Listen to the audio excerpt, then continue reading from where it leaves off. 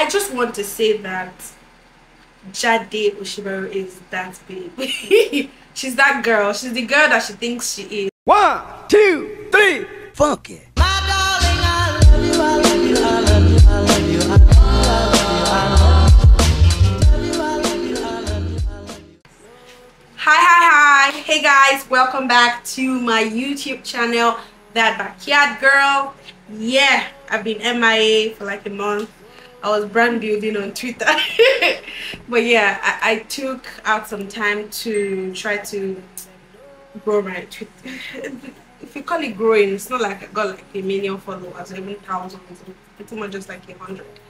But I was watching a lot, like life was going on. I was distracting myself with a lot of Big Brother, and I was obviously continuously tweeting. But majorly I have been busy with work. And yeah, so today we'll be talking about the new movie by Adesua Osiberu. I hope I pronounced her name very well, but yeah, we'll be talking about her new movie on Amazon Prime.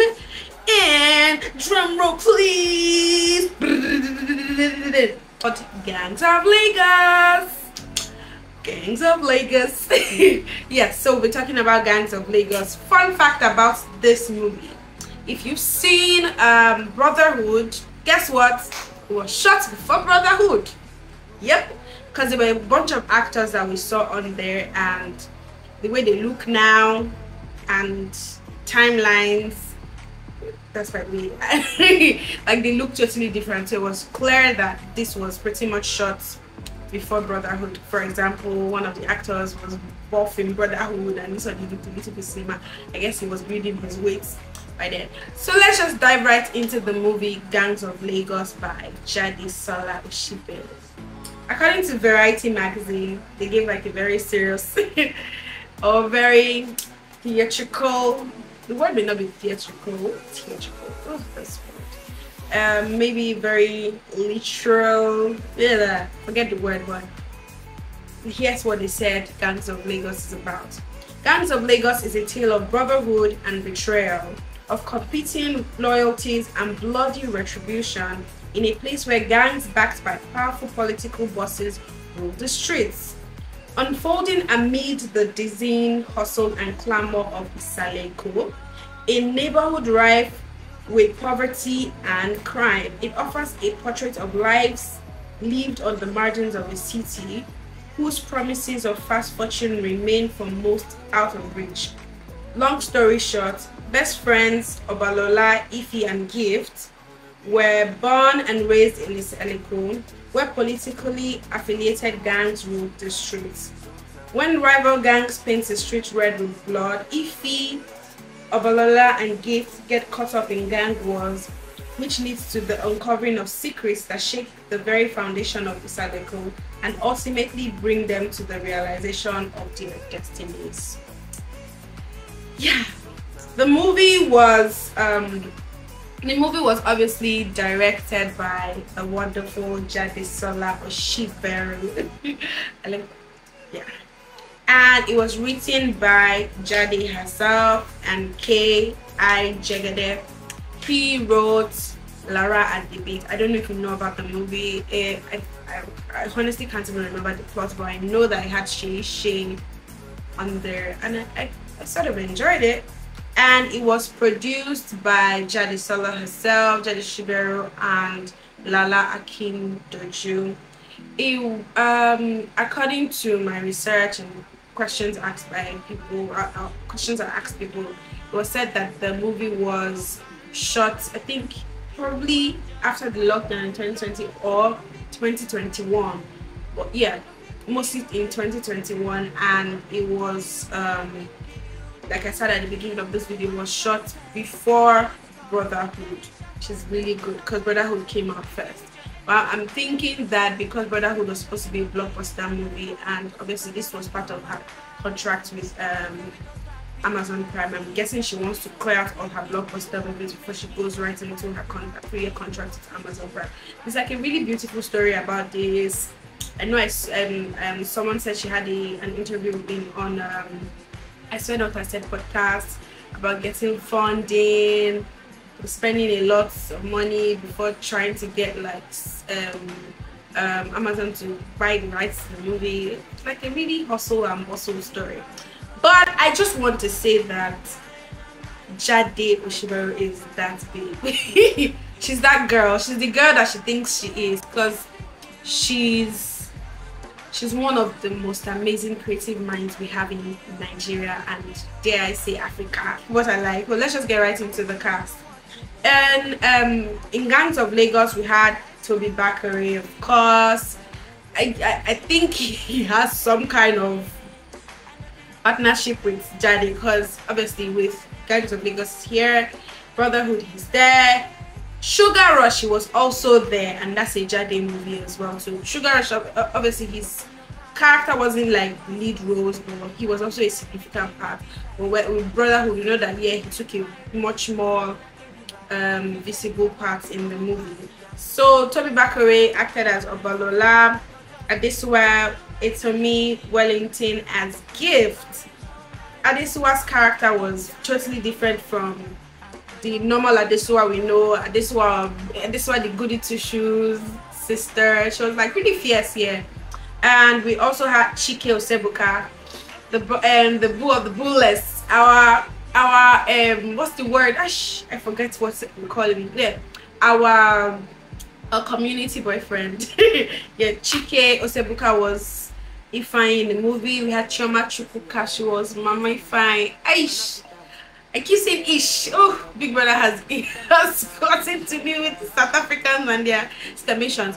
Chioma, you know when you have veterans in movies and you're like, why exactly, like you can't see their impact, why are they in the movie and all of this, but Chioma's impact in the movie was felt. You could see the level of experience when you see her compared to Tobi, Adesua, like the other people that have well, we can't put Tobi and Adesua on the same level because Adesua has been there longer, but when you see the other people, then you see her, you see that she's been there for a very long time. You can see the difference in her delivery of her character. Chioma's character was very outstanding. She delivered it. It was top tier, please. Let's just move on.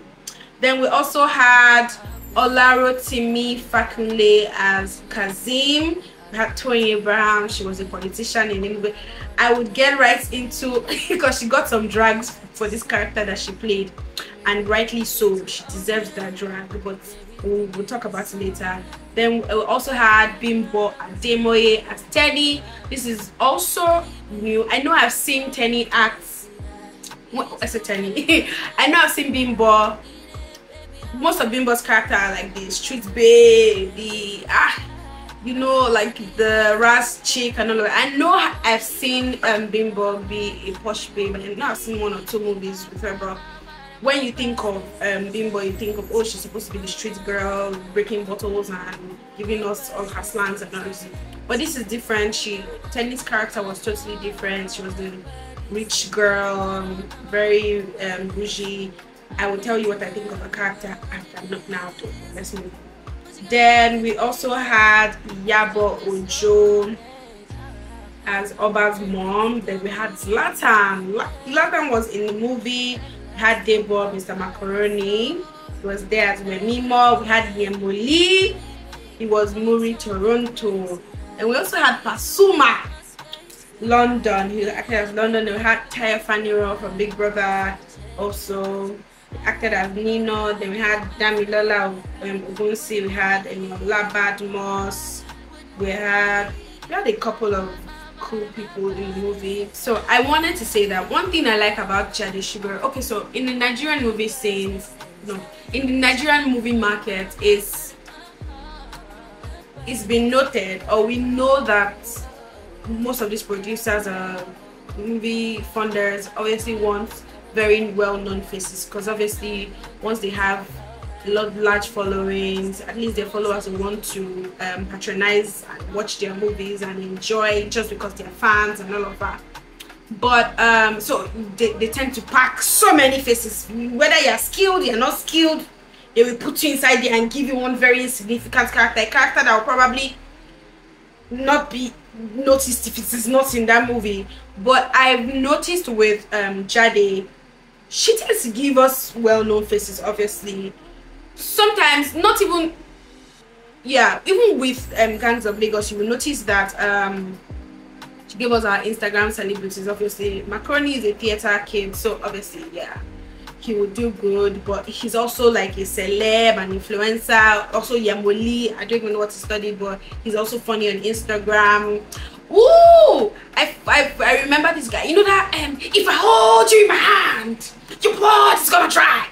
That guy, I can't remember what his name is, but he was in the movie, and terrible, that was his name. And he did good too. So all this rambling is, the point I'm trying to make is that she gives us these known faces, but she makes their characters significant.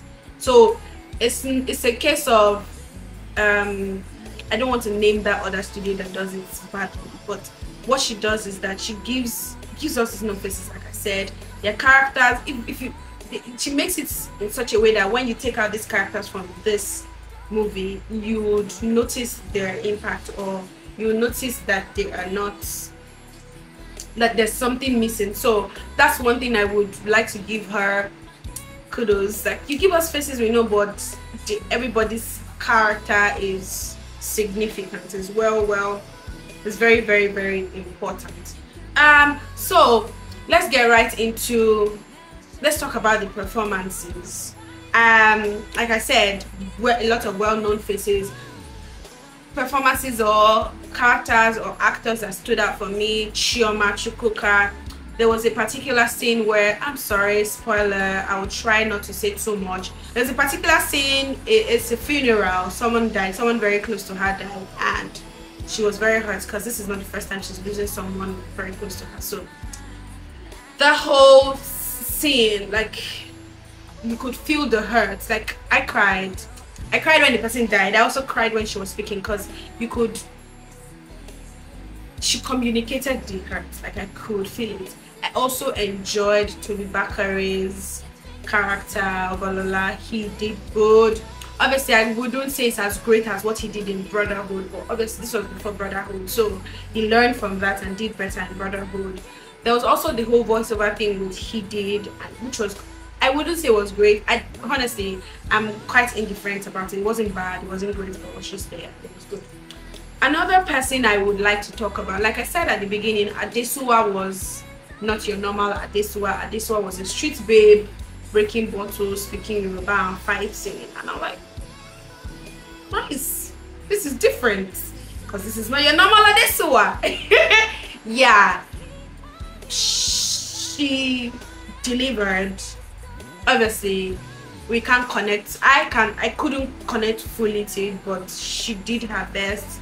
She did really good. Another person that I think that really did well was Olarotimi Fakunle. That's Kazin's character.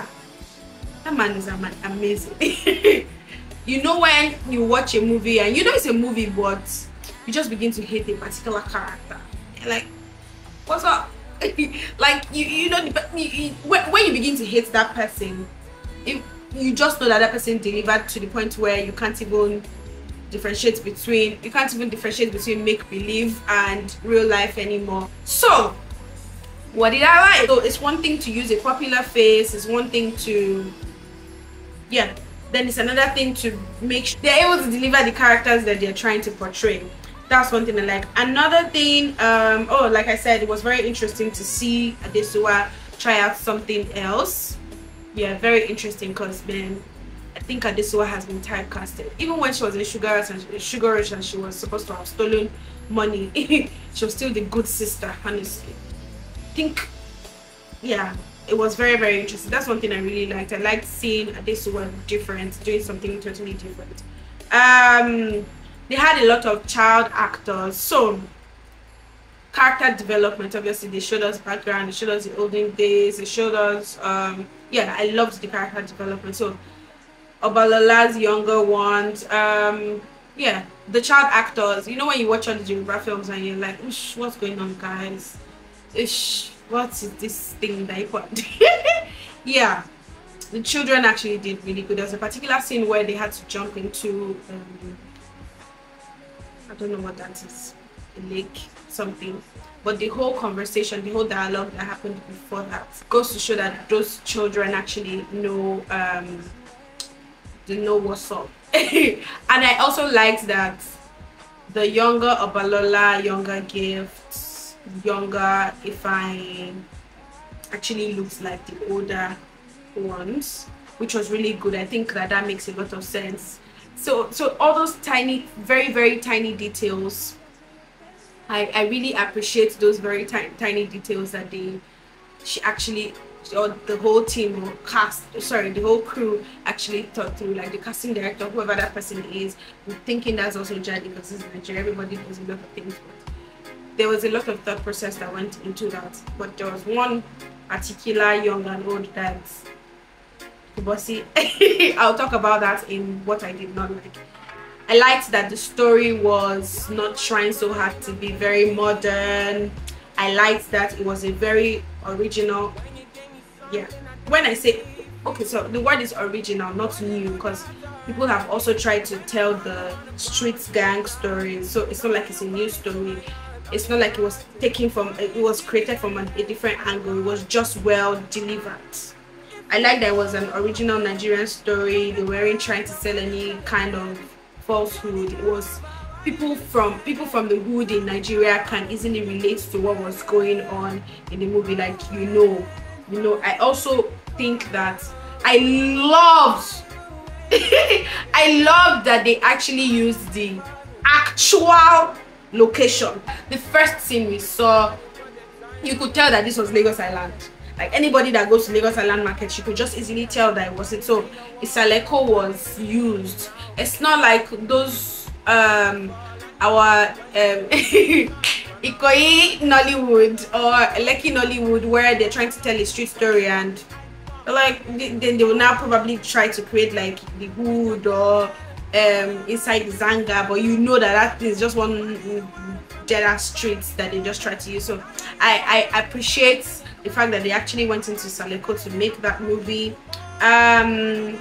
Top tier cinematography was very, very pleasing to watch. You could just know that there was a lot of funding that went into this movie. A lot of funding did, and it was well done, well done. I liked that the plot connected to recent happenings in Nigeria.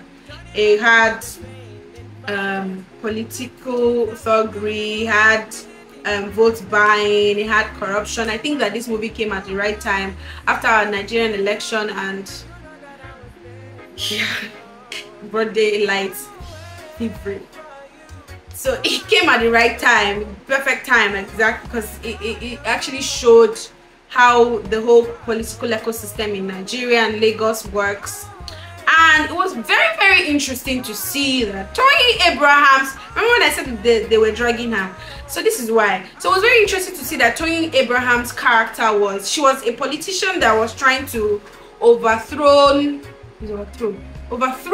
that's the word, overthrow a sitting political party because they've been there for over 21 years. And hey, hello ma'am, well, you was, I'm not gonna call any party, but in recent times, sis, you've been supporting these people and saying, oh, this person is this, that person has to be there, they are this, that. But you made a movie in 2021 saying it's not. It's very confusing. And if I wanted to be petty, like some people that have been tagging her would have tagged her and asked her,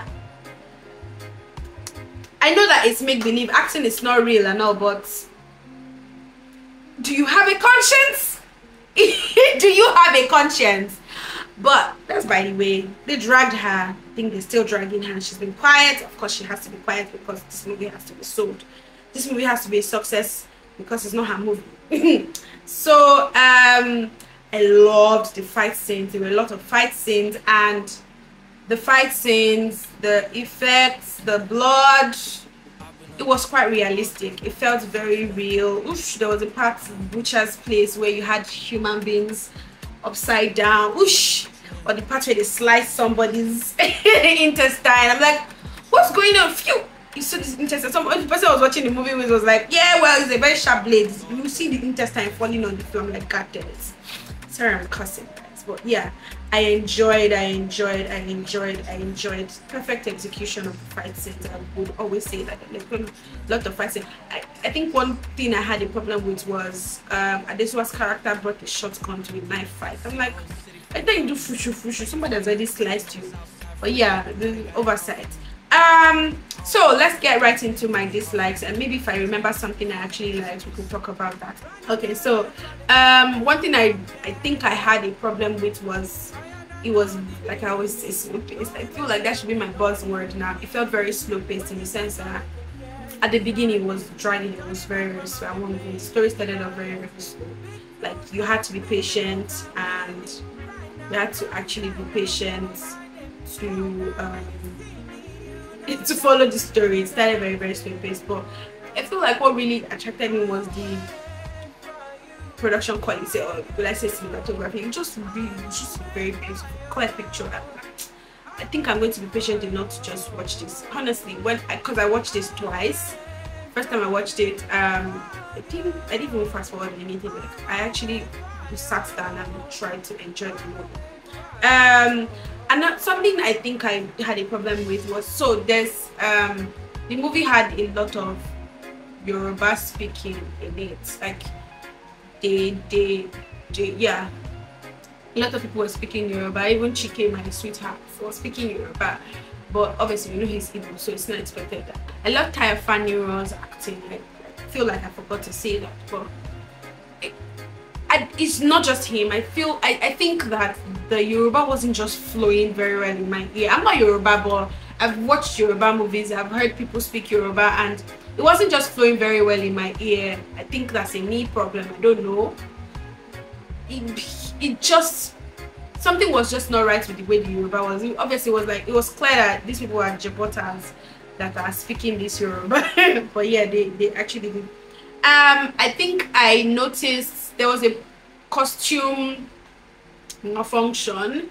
I don't want to explain the scene so I don't spoil it for you, but there was a scene where she was in the Adesua's character was in the car. She had something on.